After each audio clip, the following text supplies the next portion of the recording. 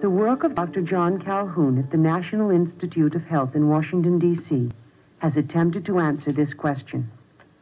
In a unique experiment that took years to complete, Dr. Calhoun used white mice to study population growth and its effects on individual behavior.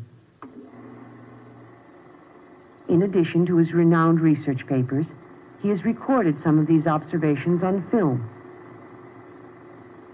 In this 16-cell mouse habitat, utopian conditions of nutrition, comfort, and housing were provided for a potential population of over 3,000 mice. Yet, in spite of ideal conditions, the mouse population met with catastrophe. Individuals were kept track of by color markings on their fur. Factors which normally control population growth, such as predation by owls or cats, were eliminated.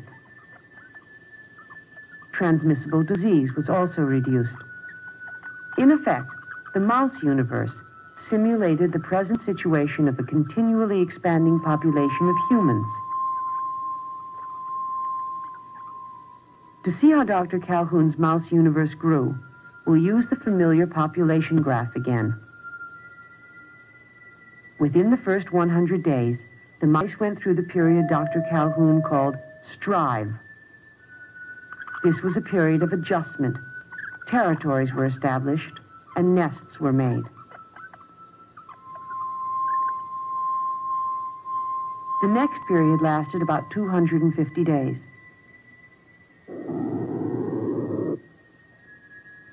The population of the mice doubled every 60 days. This was called the exploit period. The use of resources became unequal. Although each living unit was identical in structure and opportunities, more food and water was consumed in some areas. As the population increased, most mice associated eating and drinking with the presence of others, and crowding developed in certain units. The third period, consisting of 300 days, found the population of mice leveling off. This was called the equilibrium period. Dr. Calhoun noticed that the newer generations of young were inhibited, since most space was already socially defined. At this time, some unusual behavior became noticeable. Violence became prevalent. Excess males strived for acceptance, were rejected, and withdrew. Huddling together, they would exhibit brief flurries of violence among themselves.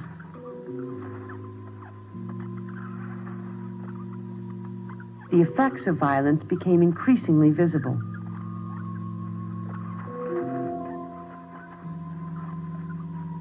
Certain individuals became targets of repeated attack. These individuals would have badly chewed and scarred tails. Other young mice growing into adulthood exhibited an even different type of behavior. Dr. Calhoun called these individuals the beautiful ones. Their time was devoted solely to grooming, eating, and sleeping.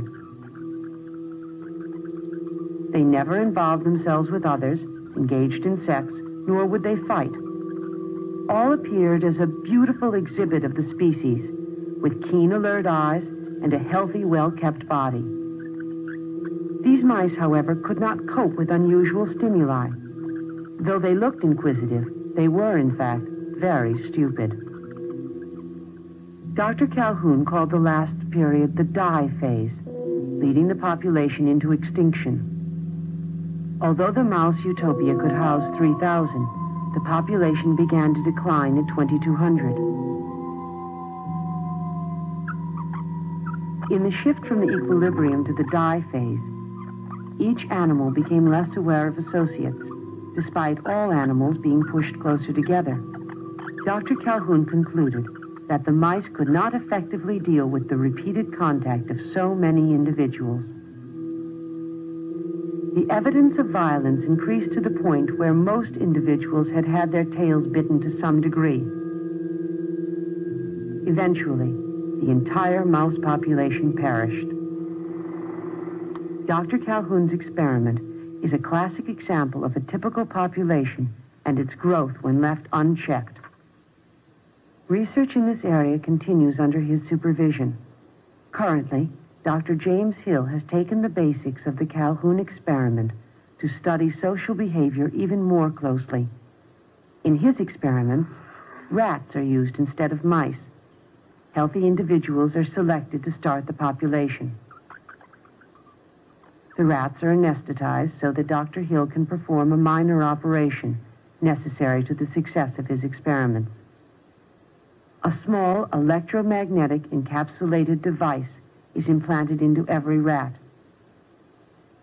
This small unit enables sensing devices to keep track of the movement and position of each individual in the population. After surgery, the rats are introduced to their new multi-leveled home, all at the same time.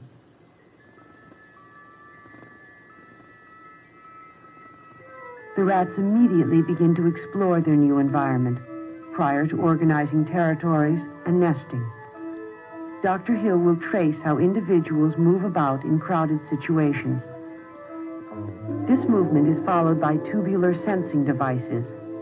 Every time a rat enters or passes through a tube, the unit detects and registers its presence. This constant movement is monitored by computer. Nesting activity is also studied. Dr. Hill has observed that the larger the population, the less care a mother gives to her nest and young. The same type of individuals that resulted in the mouse utopia are also emerging in the rat population. There are aggressives, asocials, and outcasts.